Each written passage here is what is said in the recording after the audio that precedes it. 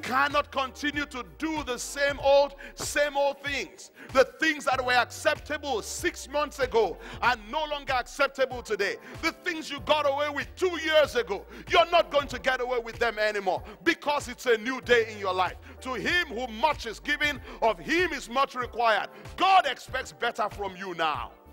Welcome to Maximize Life, the television broadcast from New Wine Church, London. Jesus said, I have come that you may have life and have it more abundantly. Our mandate is to challenge you to be all you can be. So get ready to be encouraged, enriched, and empowered. You will never be the same again. Now here is your host, Pastor Michael Olawore. Thank you so much for joining us on the broadcast today. This is Maximize Life, where we encourage you to be all that you can be. I am Michael Olawore, your host and the senior pastor of New Wine Church in Woolwich, London. Today we are looking at a message by Dr. Tayo Adeyemi, the founding pastor of New Wine Church, London, who has gone home to be with the Lord. Today's message is titled, New Beginnings, New Protocol. Be blessed as you watch this program. But over time, they started to compromise. They started the eviction process, but they did not complete it. Tell your neighbor, complete the job. Look at Judges chapter 1 from verse 27 with me. However, Manasseh did not drive out the inhabitants of Bethshean and its villages, or Tanakh and its villages, or the inhabitants of Dor and its villages, or the inhabitants of Ibleam and its villages, or the inhabitants of Megiddo and its villages. For the Canaanites were determined to dwell in that land. How many of you know sometimes there is a habit in your life, you're trying to get rid of it, the thing is stubborn. But you know, because it's stubborn doesn't mean it's okay for it to stay. The people were determined, but it doesn't mean it's okay for them to stay. God said, drive them out. Drive them out means drive them out. And it came to pass, verse 28, when Israel was strong, that they put the Canaanites under tribute, but did not completely drive them out. Nor did Ephraim drive out the Canaanites who dwelt in Gaza, so the Canaanites dwelt in Gaza among them. Nor did Zebulun drive out the inhabitants of Cretron or the inhabitants of Nahalol. So the Canaanites dwelt among them and were put under tribute. So see what's happening here. They're saying, well, we're stronger than them. We can control them. We can make them do what we want. So it's okay. And that's the way it happens with sin. You think I'm in control, so it's okay. After all, it's only one glass of whiskey, and it's okay. Are you hearing me this morning? Verse 31, nor did Asher drive out the inhabitants of Akko, or the inhabitants of Sidon, or Elab, or Akib, Helba, Aphik, or Rehob. So the Asherites dwelt among the Canaanites, the inhabitants of the land, for they did not drive them out. Nor did Naphtali drive out the inhabitants of Beth-Shemesh, or the inhabitants of Beth-Anath, but they dwelt among the Canaanites, the inhabitants of the land. Nevertheless, the inhabitants of Beth-Shemesh and Beth-Anath were put under tribute to them. And the Amorites forced the children of Dan into the mountains, for they would not allow them to come down to the valley. And the Amorites were determined to dwell in Mount Heres, in Ajalon, and in Shaalbim. Yet when the strength of the house of Joseph became greater, they were put under tribute. Notice what the children of Israel are doing. The inhabitants of the land, they're difficult to drive out. So they said, you know what, we're stronger than them. Let's do to them what the Egyptians did to us. Let's enslave them. Let's make them subservient to us. Let's make them pay tributes to us. Let's keep them in control and in check. Now, the first problem with that is this, ladies and gentlemen. If you want to enter into your new beginning, one of the prerequisites is that you need to receive your total healing from your past hurts and your past pain. Because if you don't shut the door on the past, it can become a stumbling block to your future. Who says amen? Why is it important for you to be completely healed? Because oppressed people oppress other people. Hurt people hurt other people. You afflict on other people the pain that was afflicted on you, from which you have not been healed. And there are sins that have been perpetrated down generations because somebody did not break the cycle and shut the door. Tell your neighbor for me, shut the door. And so they did not completely drive the inhabitants of the land out. They gave them a little portion of the land, and they said, we will keep you under subjection as the Egyptians kept us under subjection. Now, what is really interesting about this is you must remember that these people we're reading about in the book of Judges are 2 generations removed from Egypt. They'd been in the wilderness 40 years, that's one generation. They'd entered the land, conquered and divided it for another 30 years. So most of the people who were really slaves in Egypt were dead already. They died in the wilderness. And maybe there were a few young children who were now old in their 70s who entered this story in the book of Judges. But still that spirit perpetuated itself. They did not completely drive the people out of the land. They gave them a little portion of the land to occupy, and that little portion, the enemy turned it into a stronghold. Listen closely. Any room you give the enemy in your life will eventually become a stronghold. Whatever you don't totally conquer will eventually conquer you. Are you hearing me today?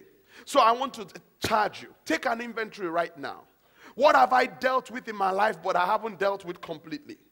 What have I given a little room in my life? What have I given a little allowance in my life? Paul says in Ephesians chapter 4 verse 6, neither give place to the devil. Tell your neighbor for me, no allowance. They made alliances with them.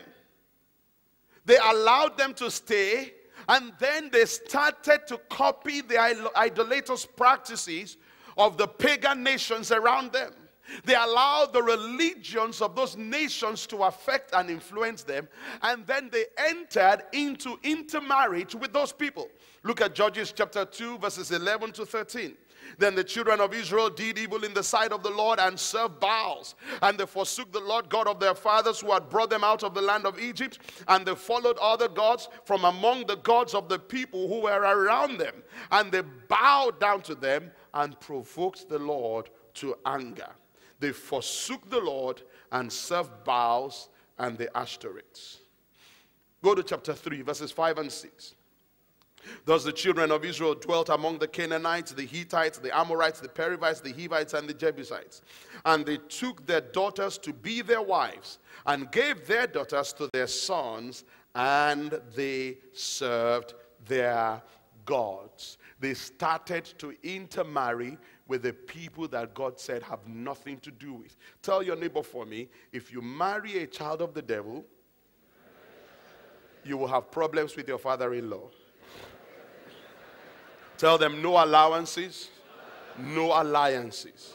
Now, as a result of these 2 compromises, God decides to punish Israel. He decides to discipline them.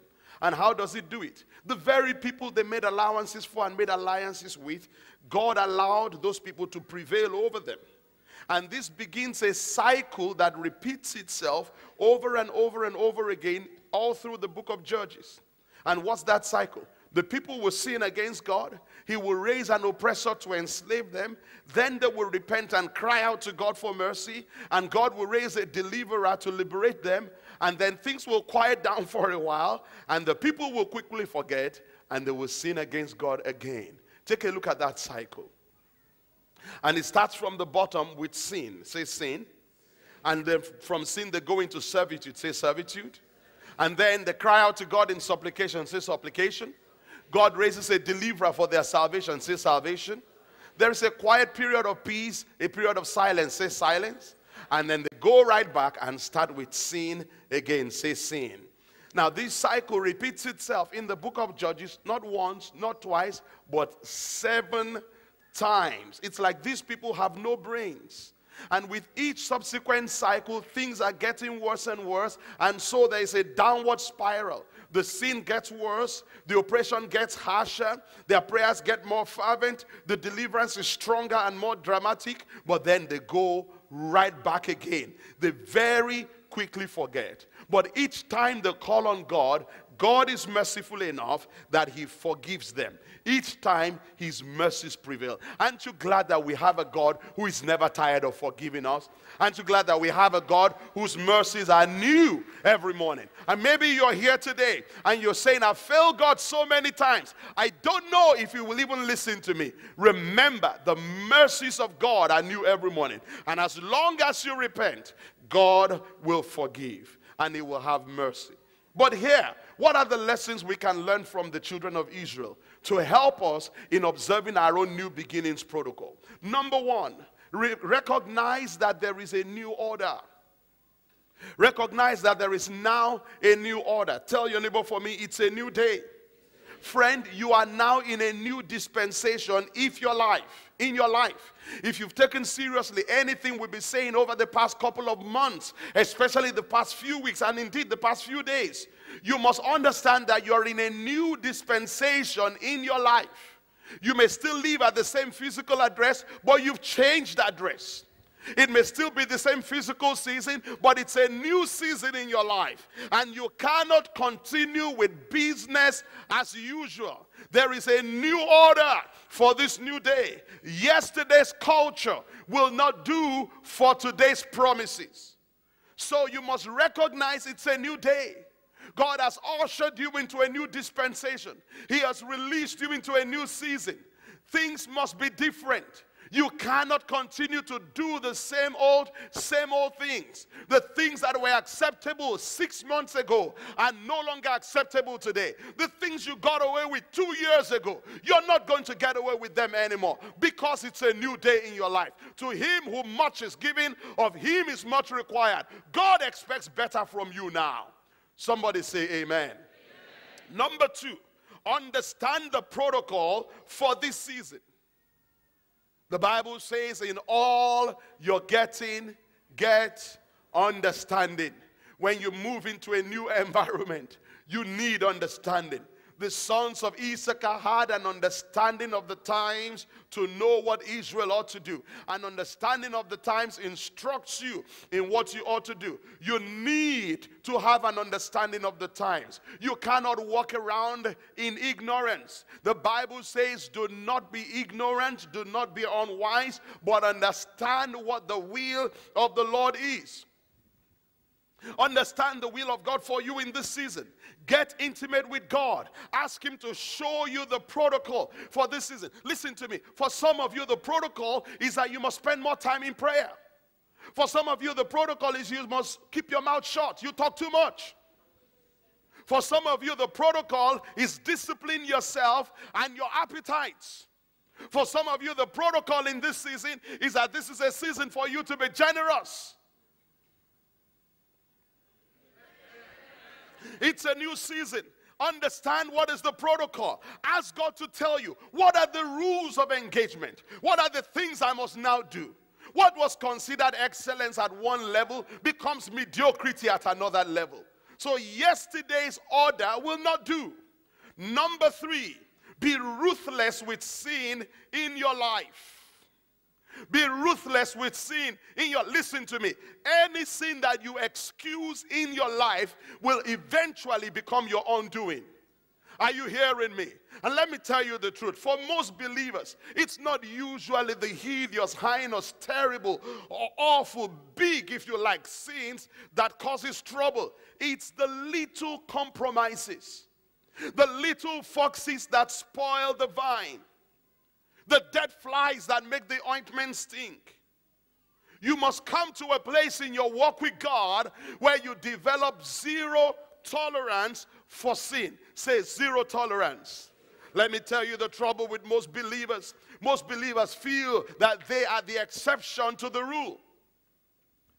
For everyone else, it's not okay, but me and God, we are tight, so with me, it's okay.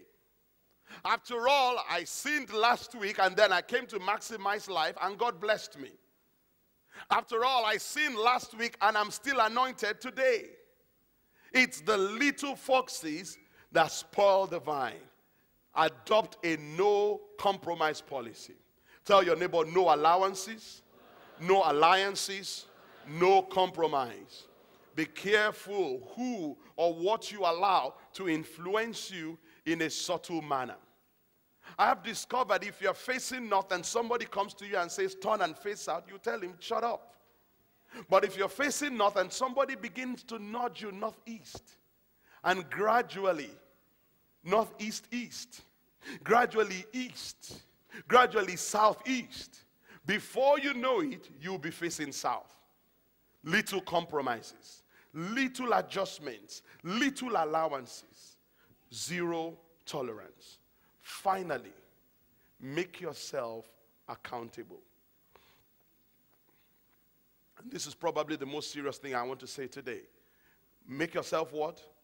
Accountable. The undoing of the people in the book of Judges was, the Bible says, everyone did what was right in his own eyes. And if you take a look at it, that was the beginning of the downfall of this new nation that had just entered their new beginnings. Because after that, after those 7 cycles, they asked for a king. They get Saul for king. Then they get David. There is a few years of glory. David compromises.